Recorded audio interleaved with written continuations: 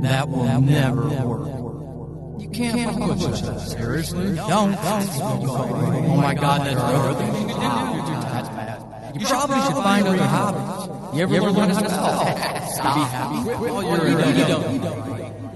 Don't bother me. I've seen better people. Do you really want to? And my third grade, give it up.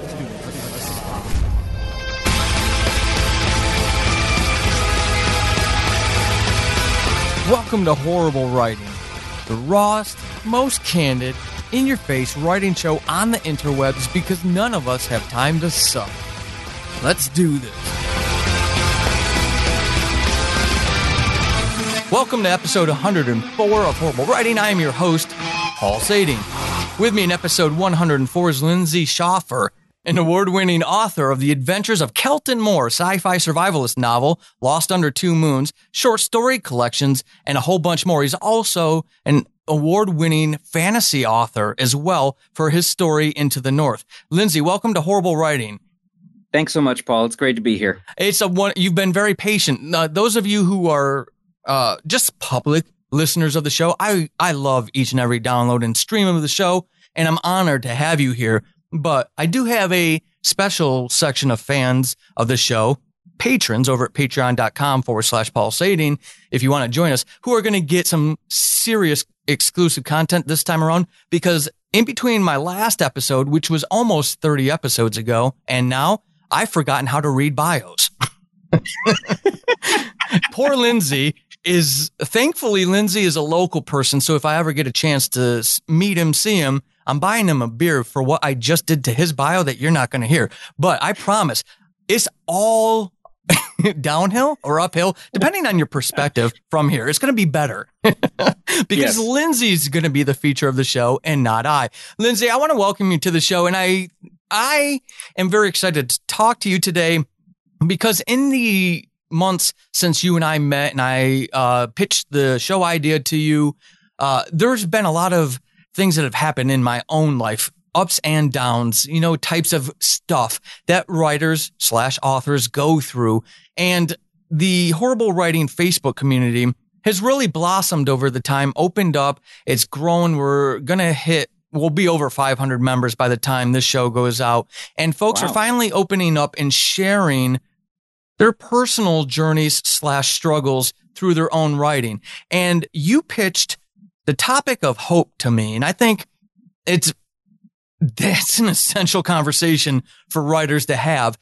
This show is listened to by a lot of different folks. I used to believe it was all new writers and aspiring authors, but I've come to find out that that's not the case. There are experienced/published authors who also tune in to the shows, not only the standalone things, but these author interviews.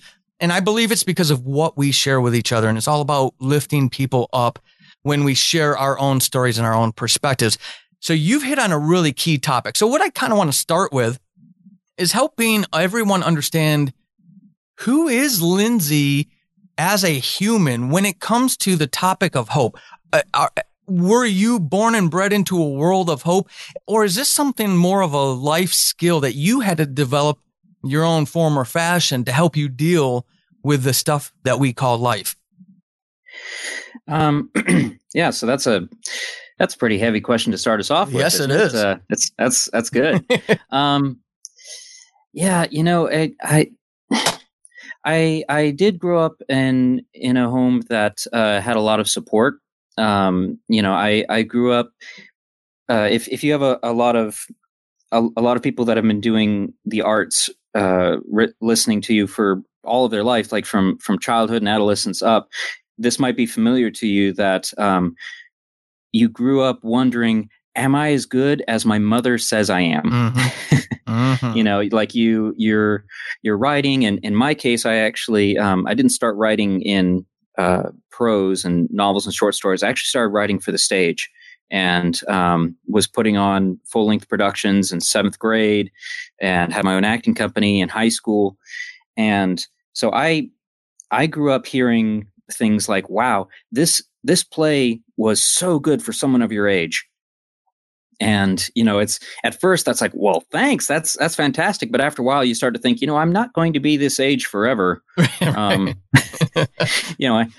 can't skate by on the fact that, wow, you're so young and it's so good for someone of your age. It's like, well, I just want it to be good just on its own, regardless of how old I am. Mm-hmm. And so I guess with that kind of background, I didn't really need as much hope. I felt like there was a lot of support. There was a lot of faith that people had in me. It was probably more after that, and kind of when I left that support. Those of you that were in our earlier segment, that was just for the patrons. I mentioned that I got to play electric guitar at my own graduation, but then my fame, my local fame, kind of dropped significantly after high school. And I think that that's true for a lot of us, right? We're rock stars when we're in high school, Mm-hmm. and it's we're the bomb. Everybody knows us, everyone's talking about us, but all of a sudden you go from that little bitty pond to a gigantic pond, and it's like, oh, I'm not the big cheese anymore. I'm not the only game in town. And all of a sudden, that was when I started to realize, oh, I need hope. I can't just rely on my small town fame anymore. Now all of a sudden, I'm part of a much larger community. How old were you when you had that? I'll call it an epiphany. You can call it whatever you want. But how old were you? And was there an inciting incident that kind of brought you to that? Yeah. So out of high school, I actually took a 2-year break from any kind of writing to serve a mission. I'm a member of the Church of Jesus Christ of Latter-day Saints, so I went and spent 2 years on the Navajo reservation in New Mexico. And while I was there, unfortunately, I developed a health condition that I'd had some problems with headaches and stuff as a kid, migraines and stuff, but I'd never really had a lot of neurological problems. But while I was on my mission, I actually developed a condition of periodic paralysis where I would get these kind of paralytic attacks where I could be paralyzed from the neck down anywhere from a few minutes to as long as several hours. Oh, wow. Which that's frightening. So unfortunately, yeah, it was. It definitely was. So I had to, I had to come home, and there's a period where I wasn't doing much of anything. I fell into some pretty dark depression, because I had been so active and so lively, and now all of a sudden I was living under this cloud of, at any moment I won't be able to move. Right. I went to a friend of mine who I actually met on the mission. He and I had become really close friends. He actually lives up in Victoria, Canada. So when we had been on the mission, we'd had all these wonderful plans of going into movies together, right, going into the film business, because I had a theater background and he had a film background. So I went up to Canada to try to look at schools with him. We were going to go to school together, find a film school to go to. So we went to one, we toured one. We're like, oh, this looks great. It was in Vancouver, Canada. I applied. I got a scholarship there, and I said, oh, hey, I got in. Did you get in? He said, oh, I didn't apply. I'm getting married instead. I'm like, dude, I'm leaving my country to come up and go to school with you. And he's like, well, yeah, but I need something more reliable than film school. Mm-hmm. So I went. So going to film school, all of a sudden I was completely out of my element. I tried writing a screenplay for a student production, and it went horribly. And after that, I was just, after having gone through all this, I did my 1 year at the film school, got my certificate, came home to Washington, and I was just, I was at this point where I was incredibly depressed. I was taking a couple of online classes, wasn't really working, didn't know what I was going to do with myself for the rest of my life. And I wish I could say that there was like just this one moment where all of a sudden, sunshine streamed through the window, and all of a sudden there was a but You're it a really writer, wasn't. make it up on the fly. Right. Yeah. No. But honestly, I think it's more significant that life isn't always like a story. And I didn't have that one moment. I just gradually over time decided this isn't what I want the rest of my life to be. I don't want to be defined by the problems that have happened to me. I don't want to be defined by the bad luck that I may have had. Mm-hmm. So I'm going to start turning things around. And it happened gradually, but over time, I was able to start working on my next book. I went back to college, got my bachelor's degree. This was around the time that I started working on my first novel.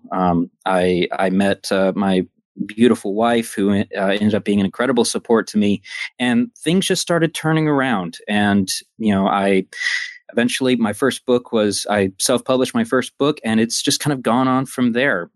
Like I said, I wish I could say, well, suddenly this brilliant moment happened and everything turned around, but it didn't. It just took a lot of work and sweat and blood and tears, and slowly I turned it around.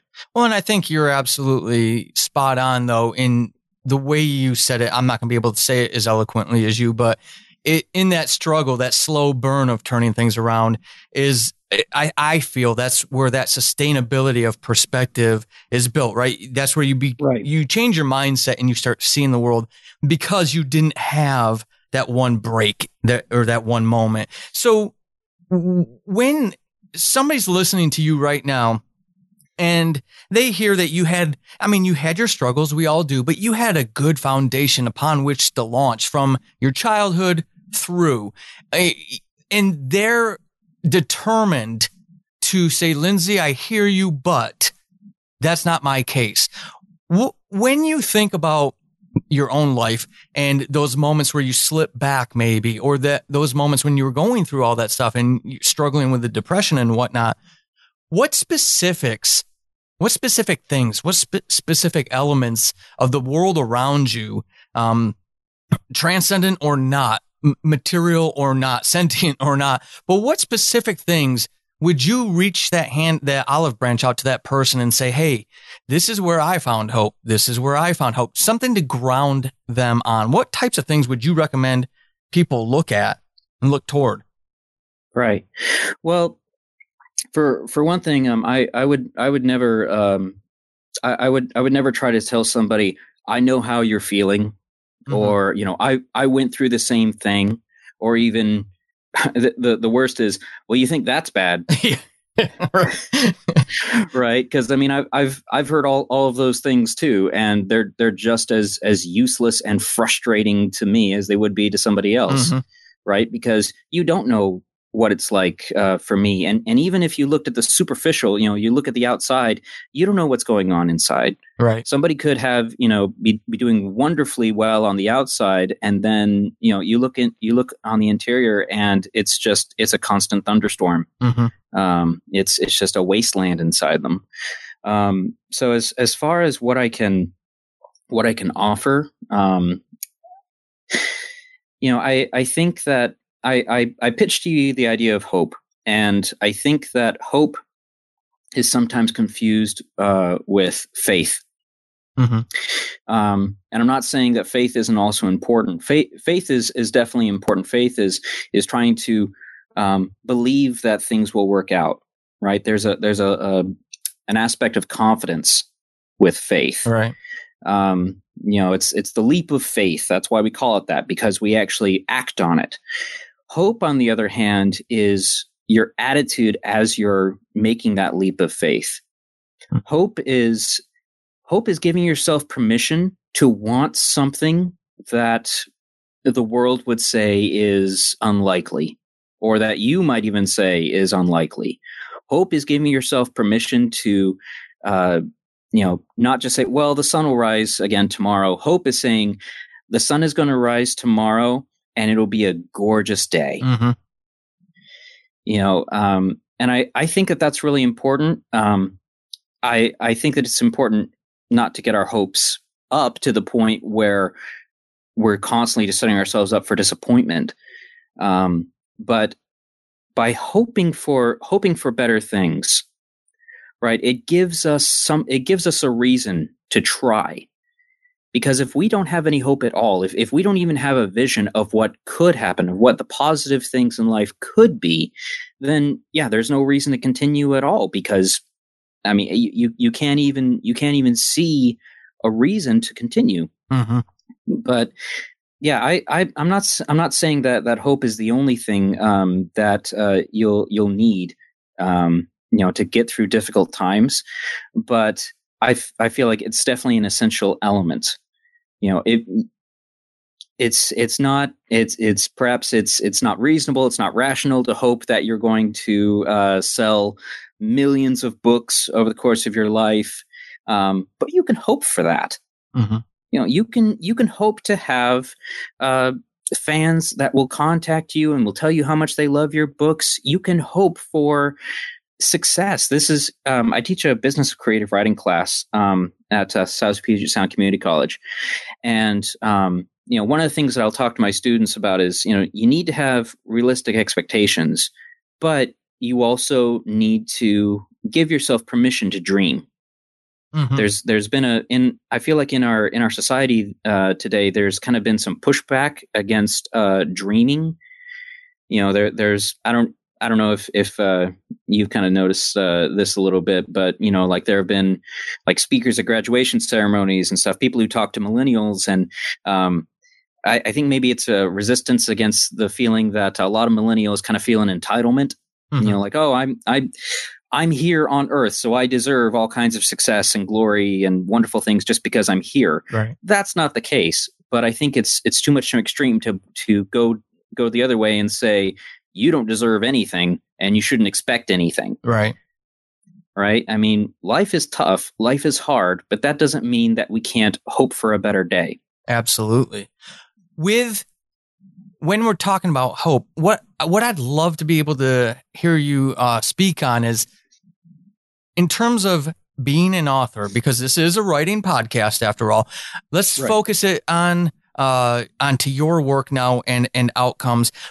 I obviously, I think it would come through in your writing, any of our writing, not just yours, but anyone's writing, if they had the worldview that was completely void of any sense of hope. So obviously it's a useful tool. It served you well. But if you could kind of maybe talk about the impact on your work in an example or two that you feel, hey, when the weight was on my shoulders, it was this worldview that I have of, even entertaining that concept of hope, of what could be in your own terms, in your own words, obviously, but in those moments when that hope has carried you through and you've got those real world examples that impact on your writing career that was kind of served in a at least a significant way by the fact that you embrace this spirit of hope.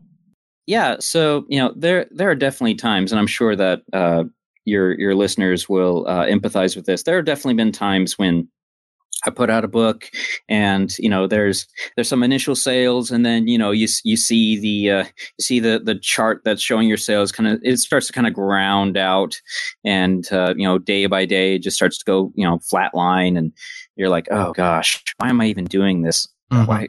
Why am I bothering to do this? Maybe I should just quit and do something else. And honestly, like I said before, there isn't just a single moment of aha and come bouncing back, but it's just a gradual, over time, re-strengthening. I like what you said before when you were talking about that gradual change has lasting change. Mm-hmm. And that's something I really believe is slow growth means lasting growth. It's one of the reasons why when I talk to my students, I always encourage them, when it comes to writing goals, I encourage them to have a goal of writing a minimum of 100 words a day. Mm-hmm. And a lot of them will say, well, gosh, that's not very much. And I'm like, well, that's a minimum. You don't have to only write 100 words. That's your minimum. But I do that for two reasons. One, what are the hardest words to get done of any session? It's the first 100. But and that'll jumpstart you hopefully to get more done. But even if that's not the case, even if that's all you can get done in a day, at least you got some writing done that day. Right. Right. And, it's helped me to see, after days and days of just doing small increments of writing, how far I can get just by doing a little bit. Now, as far as like, how does my feeling of hope, how does it actually affect my writing itself, like the stories that I write? I see a lot of myself in my characters. Certainly my characters struggle with a lot of the similar things I do, because it's what I know. So, they're struggling with hope. They're struggling with feeling out of place, or worrying, am I doing the right thing? And, it may sound a little bit funny, but I feel like I've developed kind of a friendship especially with Kelton Moore, because now I've done 3 books in his series now. And, he's not just an action hero. He's somebody who he experiences emotional upheavals. He's trying to do the right thing for the right reasons, but it doesn't always work out for him. Mm-hmm. And sometimes he's well-intentioned, and sometimes he's not as well-intentioned, and things happen as a result both ways. But I think that our shared experiences between him and I, they've given me insight into his character, and I think they've added a lot of emotional weight and depth to these stories. I've actually had some people who have talked to me about the stories, and I'll ask them what their favorite part is and what they like best. And, there's always a few people that say, I want more monster fighting, more monsters. But then there are other people that are like, you know what?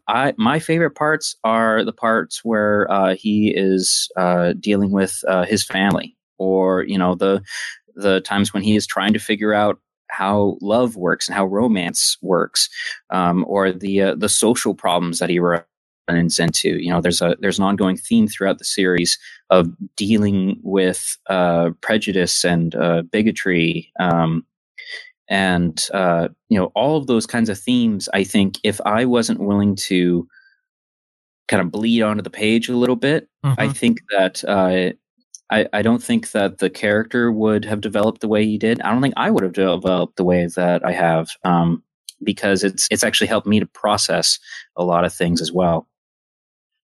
Now reverse that for me. How has the writing journey, the publishing journey, affected you, the human being, your sense of hope? Because you kind of teased us / hinted on it when you talked about that evil dashboard of sales. And if we don't, and I'm so glad you share this message with your students, because it's something I try to thematically refresh folks' minds on once in a while in our own horrible writing group, because we're fragile creatures as creatives anyways. And, right. We believe in something, we put our baby out there. It's a very vulnerable moment. And even if you have great initial sales, the business aspect of it, you have great initial sales, inevitably, unless you're one of the very select few, you're going to see that tail off effect. And I'm curious for you, the human, whatever, it may not even be sales for you. It may just be a critical review or something, but you get that thing that sucker punches Lindsay's sense of hope. And I'm curious how you deal with that, what it feels like, but then how do you recover, get back on your feet again? Right. Well, how does it feel? It sucks. Easy answer. It absolutely sucks. And I'm the kind of person, unfortunately, who sometimes has all or nothing thinking. Mm-hmm. I know that's one of the issues that I have. So I'm the kind of person who, there's some devastating something or other, like I look at the sales and I haven't had anything for the longest time, or, what probably the thing that's most frustrating for me, and I'll share this with your listeners, because they probably have felt the same way. At least I hope they have. Not hoping that they've gone through something terrible, but just hoping I'm not alone. The hardest thing for me is when somebody else has done something which has worked for them, right? A sales technique, or entering into a contest, or whatever else.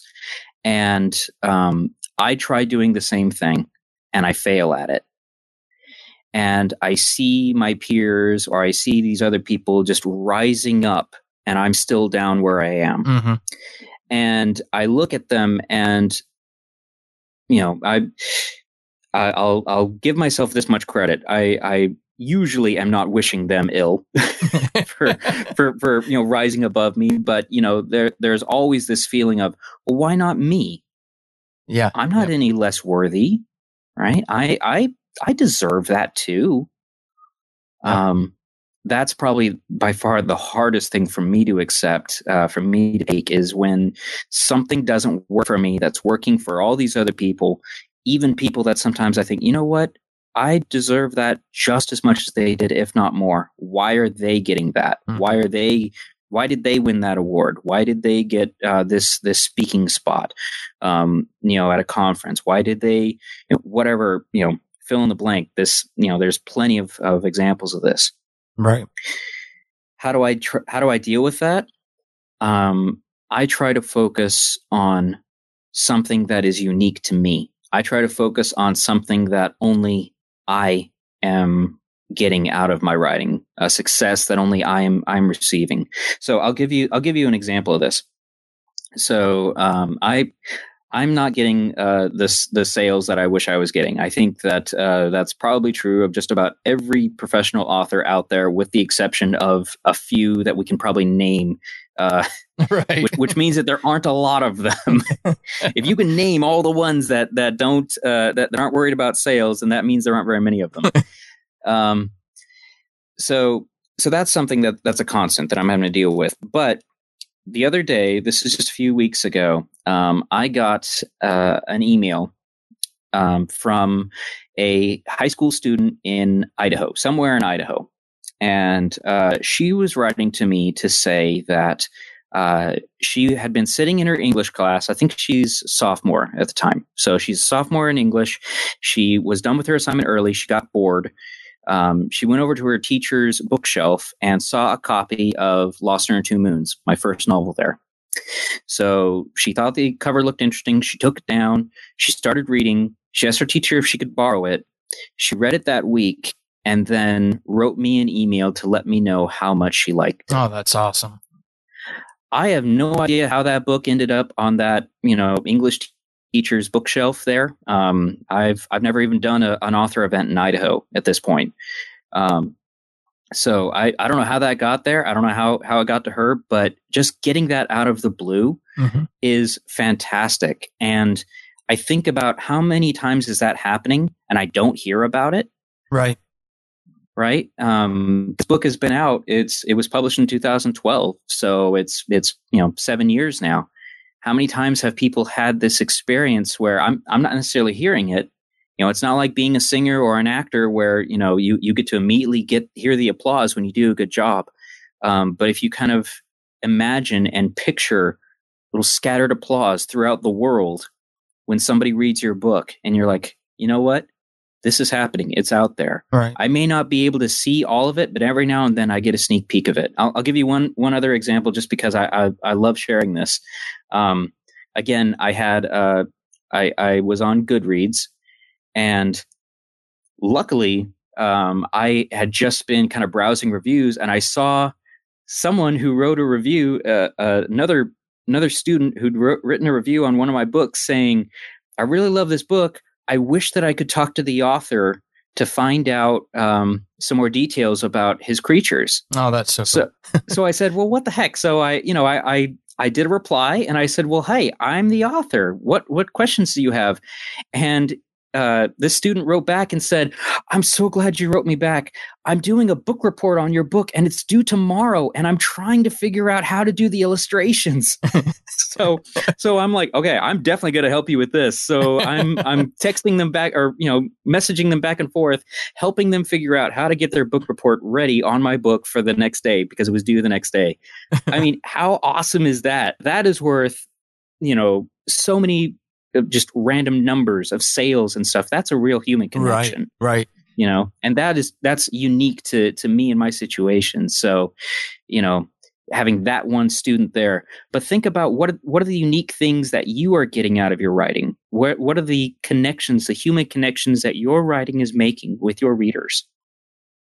And I think, that's so important, right? Because I think we're very selective creatures on what we choose to recognize and not recognize. And I love that you cited essentially what are qualitative examples instead of quantitative, right? In terms of giving hope, because I think we're so hard. I beg you, horrible writing audience, to think about this as from the perspective of a consumer. How many times have you read a great novel, entertaining novel, a fulfilling novel, and took the time to pop open your smartphone or get on your laptop and email the author, right? We don't do it. And right. Lindsay's example right there, those two examples are they're just the blip of a much bigger picture. For you gaming geeks, right? It's the fog of war. You can't see the rest of the landscape. You can only see that one little immediate area around you. So if you choose to focus on the fact that, hey, this student tripped across my book, read it, loved it, reached out to me, how many other faceless examples of that student are out there that they were moved, they enjoyed it, you hit them in the sweet spot, they just don't feel compelled to take the time. It's not in condemnation of you as a writer. It's that mindset. And it's the comfort zone. I mean, we're all introverts, so I probably wouldn't be the kind of person to reach out either. Right. Exact. Great point. So, being completely honest, when you sit down to write anything, short story, or if we're talking about your next novel, are you the audience of one type of writer, meaning that book that you're writing, those 80,000 words that you're going to ultimately spend a year on, is that for you first, or a significant other, or, somebody important in your life? Absolutely for me first. Okay. I always write. I am my biggest fan. I have to be, because if I'm not my own biggest fan, what's the point in writing? I write the kind of stories that I would have told myself as a kid playing make believe in my backyard. Mm-hmm. Right. That's how I played as a kid. I would make up stories to, these tales of fantasy and adventure, and then I'd go on those adventures. Those are the kind of stories that I write. And I recognize there are some people out there who write stories and they are not the audience for them. But I question how I question sometimes, is it harder for you to have hope? Is it harder for you to believe in a piece if it's not something that connects with you personally? Right. If you're just writing it for, a cold calculated, well, this is what will sell. You might be willing to invest time and you might be willing to invest talent, but are you willing to invest heart and invest a little bit of who you are into it? No, and I'm glad you said that, because that's exactly the thought processes that went through my mind. And I said, I'm going to ask him because I don't know how that is sustainable if that's where they are. I'm exactly of the same mind as you on that. So I had to get your opinion on that. Now, I do want to get one more helpful question in before I'm going to hit you with a very fun question that you're going to get to share something very personal and intimate with the world. So it'll be awesome. But before we do that, I'm big on servitude. I call it my horrible writing family because it really is. You know this. Writing is lonely. It's difficult. When we put our fingers on the keyboard, we're also doing this mental dance with some of the demons in our own head. So it's an exhausting process. There are going to be people who are listening to you right now and your message is resonating with them. And what I'd like to, one last focus on hope, what I'd like to have you take them out on is, in your own opinion, obviously, you're not a professional counselor on this type of stuff, but going forward for that person starting today, whoever that faceless listener is right now, they're still an important person. When you start thinking about, if they were asking your opinion, if they were sitting across that desk from you and saying, hey, Lindsay, how do you find hope in things? How do you strengthen that one little element of hope that you have so you can start changing your mindset to be focused on those qualitative things, like the student who trips across the book and loves it versus the fact that nobody's bought my book for a month type of thing? Besides setting realistic goals, what would be something that you would look back at them across that desk and say, hey, this is something that would help me. Maybe it'll help you. Okay. So this is what helps me. And hopefully it helps your, some of your listeners as well. But when I get to that point, when I'm struggling for hope, when I'm feeling, why am I doing this? It's so hard. And actually, here, let me back up real quick. Can I share one more quick experience? Oh, definitely. Okay. So, I'll try to make this quick. So I have a friend, who has a twin brother. Now, my friend's twin is incredibly attractive, incredibly skilled. He's the kind of guy who can listen to a song on the radio and immediately play it back for you on 3 different instruments. Oh, I hate that guy. I know. Don't you hate those kind of guys? He's top of his class. All these things, all these amazing accolades that my friend's twin has. Now, my friend was born with some disabilities. He's not able to walk very well. He's very smart, but he has a speech impediment, which makes some people think that he's slow. He's not, but he just has a difficult time communicating sometimes, and everything is a little bit harder for him, just compared to your average person. Now, he grew up most certainly in the shadow of his brother, and yet my friend is one of the most cheerful people that you'll meet. And he's just happy with life. And I remember I asked him one time, I said, so tell me your secret. Why are you so happy? I didn't say because of your, I didn't mention his brother, but, right. Just how are you so happy all the time? And he says, well, Lindsay, anything in life is hard. Everything in life is hard. Even being lazy is hard because everything has a price. Failing is hard. Being successful is hard. Everything is hard. So if everything is hard, why don't you just do the things that you love? Because it's all going to be difficult anyway. So what I do, so this is back to where I started with this. What I do for myself is I reevaluate what can I do to make this something that I love again? What needs to happen for me to love this process? Sometimes I may feel really stressed about a story that I'm trying to work on. It's just not working out right. So I'll say, you know what? I'm going to put that story on hold. I'm going to do a different story, which is just my story. This is just from me. Maybe this never even gets published. This is just something for me to enjoy, to work on. And I did that, and I just published book 3 of that series. It's amazing how that happens. I love it. I'm still working on that other one. That other one is still a work in progress. It's been a work in progress for 10 years now. It'll be amazing when it's finally done. But those are the kinds of things that's the kind of thing that I found that works for me, is to reevaluate where I'm at and change it in some way so that it is something that I love. Because everything is hard. Everything has a price. So why not do something that you love? I love that. I absolutely love that. It's so empowering to talk to people with that kind of perspective. It really is. Yeah. As smart as I am, I'm incredibly dumb to know what I don't know. I'm smart enough to know what I don't know, but too dumb to see the things that I have in front of me and how easy, air quotes, I'm trying to be careful here, how easy it is to have the right mindset and how powerful it is once you not just capture that mindset, but you actually behaviorally, you have to act on those things to sustain it, right? It's just like almost like a weight loss program. You can't just crash diet and then expect to keep the weight off. You have to make those behavioral changes. And it's just right. Like this with me. Just, a mindset, I don't think really is a mindset until you are acting on it. Yeah, great point. A change isn't a change in your brain doesn't really help unless there's a change in your actions that reflects it. No, great point. Absolutely.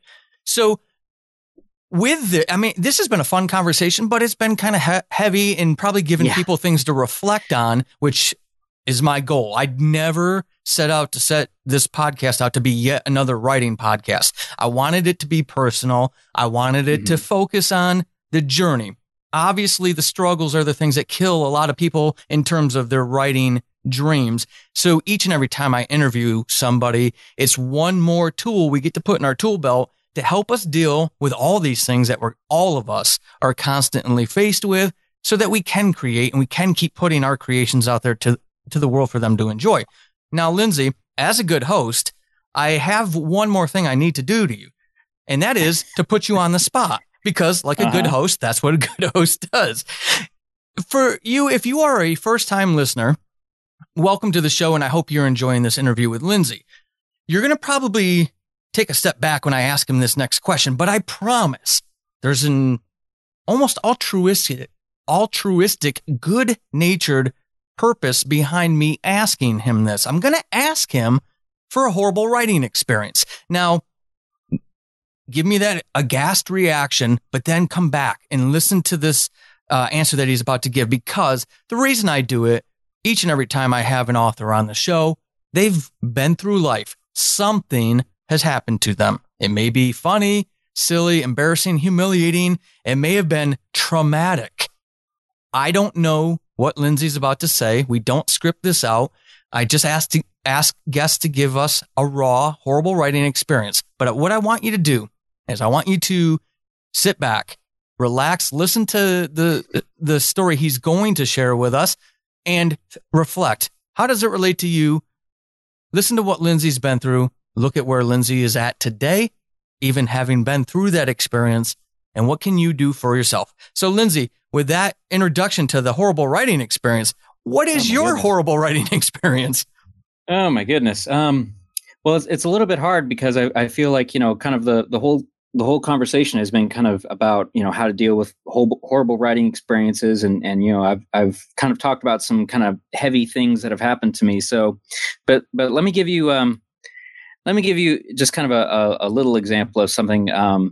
We all know how important Amazon reviews are. Right. It's an essential thing, especially if, since Amazon is our number one market for book sales. So when my first book went out, Lost Star and Two Moons goes out, for the longest time, I had no reviews, and I was just, I was crushed. I knew that I needed reviews. So I go out and I'm on social media. I'm saying, hey guys, if you've read my book, please give it a good review or just an honest review, because we need something there. So finally I go out and the book has a review, 5 stars. Nice. I go out and I look at it. The first line, it says, I have not read Lindsay's book, but I know Lindsay and he's a nice guy. Oh no. Oh no. And I'm just sitting there like, awesome. Thanks a lot. Wow. And that review, okay, that review has stuck with me for a long time because it was the only review I had for a long time. And then when I finally got other reviews, that review, because it was the only review I had up for a while, people would go and upvote it. So yes. Even after I had reviews from people that had actually read my book, it was still the most upvoted review. Oh my gosh. So when you would pull up my book, even when, it says, oh, here's the most helpful positive review, here's the most helpful negative review, most helpful positive review is, I haven't read this bock, but Lindsay is a nice guy. Oh, thanks. Oh God. Oh man. That's such a beautiful story, because that's somebody with the right approach to life and they just wanted to help out. And but see the downside was, this was someone I'd met at a writing conference. So it was another writer. Oh, they should have known better. They should have known. Okay, it's not like this was my grandmother or something. This was like somebody that they should have known. I take all that back. You should, anonymous writer, you should have known better. Seriously. Oh my gosh. But here's the thing, right? Those, like you said, those reviews are essential if we want any sort of momentum, any sort of traction. I don't even want to say momentum because it's getting harder and harder to get that traction on Amazon with all their algorithm stuff that they do. But so, right. The thing is one, though, I even backtrack before that, you didn't stop. I know people who have published and they go through an experience like that where it is hard to get those. And that's the death knell for them. They are done because, like we've been talking about all episode, nobody loves me. Nobody took the time to leave a review. I'm crap. And then they go down that road of negative self-talk to the point where they decided to hang up the keyboard forever. Right. And you didn't allow that to happen to you. You took charge. You acted to change that situation. Well, yeah. Here, let me tell you another, because that was a pretty short one. So let me tell you one more quick thing. That was my first ever Amazon review. My first ever negative review was also for the same book. And it was 2 out of 5 stars. And I only had maybe, 3 or 4 reviews at this point. So, of course I see the average rating just drop. And it's a crush. I said, oh no, I'm no longer 4.79. Now I'm down to, 4.0 or something. And I went out there and I read the review, and I have probably read this review 7 or 8 times now. I don't read my positive reviews. We go and read our negative reviews. But my favorite part of this negative review was this person said, this book is so boring. It's like H.P. Lovecraft meets Mary Shelley. Oh, okay. Oh, I'm sorry. So since then, I've kind of developed this attitude of, how often does somebody give a book a bad review, not because the book was wrong, but because they were the wrong reader for that book? Right, exactly. And honestly, sometimes I feel like, that's kind of the injustice of it. But, as long as you look at it as, it's part of it. And you look at the negative reviews that you get, if it's critical of the book, then ask yourself, is it because the book is bad, or is it because that just wasn't the right reader for this book? Mm-hmm. Mm-hmm. See, and these are behaviorally, we hit on mindset a couple of times, but through your examples like these, it also shows how you're doing a little showing, not telling there. How's that for a writing podcast? But you're showing us how you behaviorally process, how you deal with these things. And folks, I'm tired of watching writers quit on this stuff because we know, especially in the digital age, it's real easy to feel stepped on. It absolutely is. But if there's anything that you've taken from this conversation with Lindsay to this point, it's, he could have chosen to focus on all these other things. And maybe sometimes he did wallow in your misery for a day or 2 or 3, and then put your big boy, big girl underwear on and get back to it. That's fine. That's normal. It's where we allow ourselves to slip down that slope of focusing. And there's real cognitive science out there that I'm not going to get into because I'm not smart enough, how we can do that. And your brain has elasticity. If you start trending towards that negative stuff, you could potentially set yourself up for that. So go back and listen to this entire episode again if you need to, if you're one of those people. The reason I'm preaching at you, because I used to be one of those people.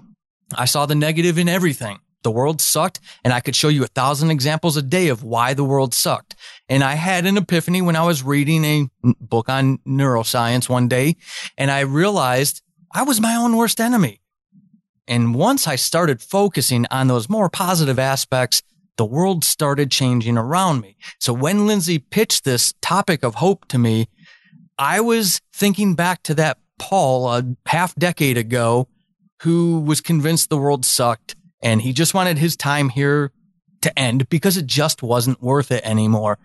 And then, boom, I saw the light. And I knew, Lindsay, I knew you would do a great job. I didn't want to give you that sales pitch up front because I didn't want to put that kind of pressure on you. But it's so, so important. So, folks, if you are that person, if you're that earlier version of me, there's nothing wrong with you. I was there too. There's a lot of reasons why we're at that place. Listen to this again. Focus on what he did in response to the things that happen. It's not about what happens to you in life. It's about how you deal with the things that happen to you. Now, Lindsay, you've done a lot to endear yourself to the horrible writing audience. At this point, what I want to do is give you a chance to kind of brag about some of the things that you've done. You've talked about a couple of your books throughout this, but this is where I need you to kind of lower the humility and really just tell us what is out there that we can go enjoy from you, and maybe give us a hint about what's to come. Oh, yeah. So let's see, bragging a little bit about myself. Well, you already said in my bio that I've got the Kelton Moore series of steampunk flavored fantasy about a professional monster hunter. Book 2 actually won first place for the Ozma, which is an international award for fantasy. It won that just this last April. That's so awesome. Yeah. And book 3 in that series just came out last June. If you're interested in finding out the plot of book 4, we've actually got a fan promotion going on right now over at you can find a link to the Fans of Lindsay Schopfer Facebook group on my author page there. And we're doing a special thing where if we can get a certain number of new reviews on the Kelton Moore series, I'm going to do a special sneaky reveal at a special online party. So we've already hit the goal to reveal the plot of book 4. And this party is going to be later this month, or later in August, excuse me. And the next goal, I think, is the next type of ammunition that Kelton uses, because he's got all kinds of great steampunk tech that he uses. So he's got exploding bullets, and he's got acid bullets, and he's got all the magnetic bullets and stuff. So I'll reveal what the next type of bullet is that will be appearing in book 4. So that's something fun that's coming up fairly soon. And also my YouTube channel, if you take a look at that, it's pretty sparsely populated right now, but I'm currently working on a video featuring all of the winners and the special mentions of a fan art contest that we just finished up to commemorate the release of the new Kelton Moore novel. So a lot of stuff happening across multiple platforms. Of course, my books are available on Amazon. And one last little thing that I'll throw out there, I am working on the audiobook version of The Beast Hunter. I'm up to chapter 5. So we're slowly getting that chipped away for all you audiobook readers out there. So that is so neat. And folks, I will make sure that I put links to Lindsay's stuff in the show notes. So if you are a user of advanced technology, i.e. smartphones, you can go check out his stuff right there in your hands. Lindsay, I want to thank you for this. This was very, very important. And I'm so glad to essentially break the 30 episode spell of listening to me talk constantly and bring you on, and about such an important topic too. This is something I'm on a big sustainability kick lately, because I'm seeing a lot of folks tapping out. It may be my bias of what I'm looking for subconsciously, but I'm seeing a lot of writers tapping out. So this episode could not have happened soon enough. I'm absolutely honored to have you, and my first Olympia area guest. So that's like doubly, triply cool. Where can people find you out on the social webs if you are okay with sharing that kind of information? Honestly, probably the best place to get a hold of me is on Facebook, my author page. Also, if you go to my author website, which is just lindsayschopfer.com, and you sign up for my mailing list, if you just reply to any of the mailing lists that go out, it's an email that goes directly to me. So that's another way you can get in touch with me. And if you do happen to be local to Olympia, or the South Puget Sound region, I teach community classes. They're not for college students; they're just for people out of the community. I teach creative writing classes through South Puget Sound Community College. I teach 2 to 3 different classes a month, so that's 2 or 3 times every week that you could get together with me, and we'll talk about everything from the craft to the business of writing, or even just sit down and do some writing together. So I really try to make myself available as a resource to other writers out there. That is really cool. Lindsay, I want to thank you one more time for this. And Horrible Writing fans, until episode 105, keep being epic. This has been Horrible Writing, and hopefully after this episode, you suck less than you did at the beginning. I am Paul Sading, your host extraordinaire. You can find me over on the Twitterverse at Writing Horrible and over at paulsading.com/horrible-writing. Until next time, suck less.